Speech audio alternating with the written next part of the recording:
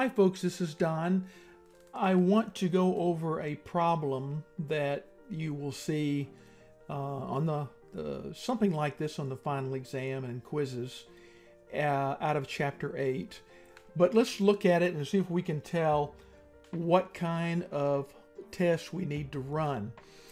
The problem says an engineer wants to know if producing metal bars using a new treatment rather than the old treatment makes a difference in tensile strength. That's how strong they are if you pull on them.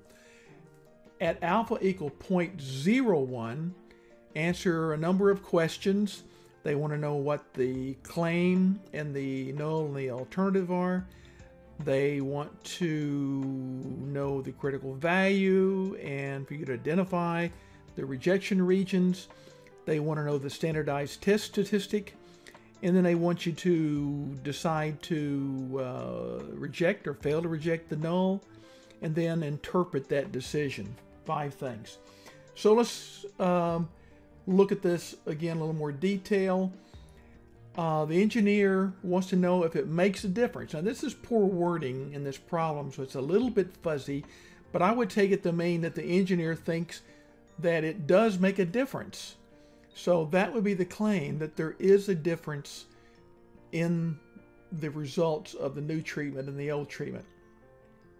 He doesn't say whether he thinks the tensile strength will increase or if it will decrease. So it could be either one. So that tells me that this is a two-tailed test and that the claim is that the difference in the means, we'll have a table of data here, and of readings for these 7 tests of the experimental and 7 tests to breakage of the conventional, and that if we calculate the means of these tests and then subtract them, compare them, we'll find that there is a difference, that the mean of the experimental minus the mean of the conventional, mu1 minus mu2, is not equal to 0. It's different. He doesn't care whether it's greater or lesser, just that it's different. Because the claim is that it makes a difference, that's a not equal operator. Not equal operators always go in the alternative. That makes the alternative the claim, and the null is the complement, which would be an equality of 0. Again, that fits. Nulls always have an equality. Since the alternative contains the not equal, that's a two-tailed test. And since the variances are equal, we know we must pool the variance to find the standard error. So this tells me we're going to use either a Z or a T test. Because we have so few data points, 7 and 10, that tells me that this should be a T test rather than a Z test. Remember, if we have an N more than 30, and we know the standard deviations. Here we do not know the standard deviations. We're told to assume the variances are equal, which implies that the standard deviations are equal, but we don't know what they are. So that makes us do a t-test. So the first thing I like to do is to draw a sketch, and I'm lazy, so I use the StatCrunch calculator just to do this part. I go to the T calculator, and I put in the degrees of freedom. Remember, the degrees of freedom for a t-test in which the variances are equal is equal to the sum of the n's. That would be 7 plus 10, or 17, minus 2 would be 15 for our degrees of freedom. I put that in. Our alpha is 0.01. That means that alpha over 2 is in each tail. That'd be 0.005 in each tail. And then 1 minus alpha, or 0.99, is in between under the curve. And in this case, it's red. And that is the good area, fail to reject area. The white little areas down here are the rejection zones. And the calculator gives us the critical values of minus 2.947 and plus 2.947. All right, okay, let's get the data into Excel. And we have so little here, you can just copy it and type it in.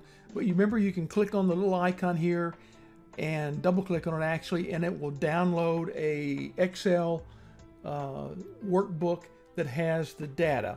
And this is what the spreadsheet looks like when it comes up. We've got our values for our experimental treatment in column A, conventional treatment in column B, our 7 values of experimental, 10 values of the treatment. Let's use the data analysis. 2 sample assuming equal variances, and we get this dialog box. First thing we have to do is put in our data, sample 1 and sample 2, they call them variables. I'm going to click on the little red arrow there, select the label, and drag down to select all the cells that have data. Don't select cells that don't have data. Click on the little red area to insert it.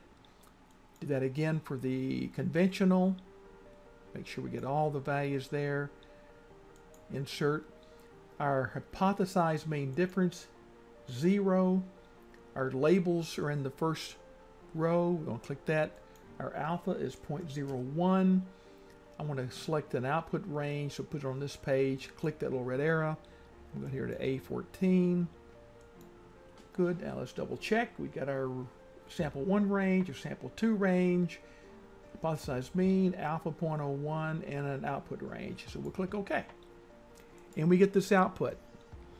We get our means, our variances, counts, pooled variances. That is a little bit complicated to calculate, but it does it for you.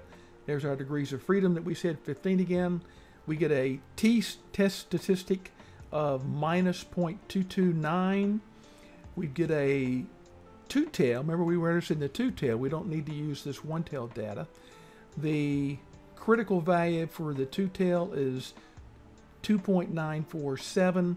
It only gives you the positive, but remember, for a two-tail, you have both of them, the plus and minus.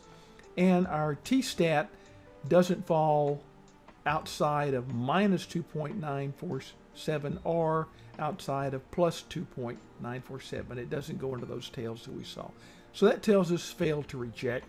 But we also get a two-tail probability of 0.82, which is much, much greater than the alpha of 0.01. So again, we failed to reject. Okay, I'm going to take a few more minutes and show you how to do this using PHStat if you have it. And I would recommend you're getting it if you can. We want to select 2 sample tests, unsummarized data, and we want pool variances because we've got equal variances. And we get another dialog box. The hypothesized difference is 0 again. Our significance is 0.01. We got to select our ranges again for sample 1. Click on that little button. Select those ranges. Insert it. Click on that button. Select those ranges. Insert it. We want a two-tail test. I'm going to go ahead and get confidence interval 99% since our alpha is 0.01, just for the heck of it. And it will output it on a new page. I'm going to click OK. All right, and we get this output, which is quite nifty.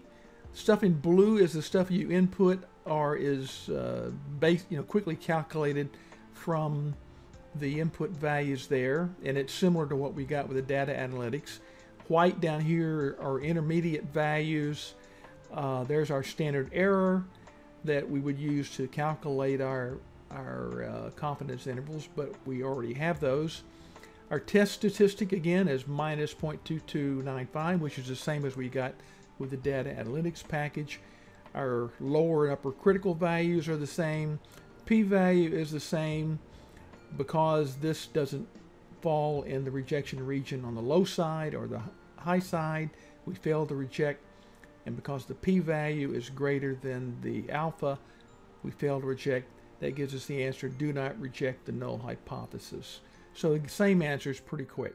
Let's go back at our problem for a minute and look down here at the very bottom. We know the numbers tell us that we failed to reject the null hypothesis. Now we need to interpret that decision in the context of the original claim. The claim, remember, was the alternative that it does make a difference. but we would say at the 1%, 0.01 alpha, there is not enough evidence to support the claim because we failed to reject the null. Okay, hope that helps.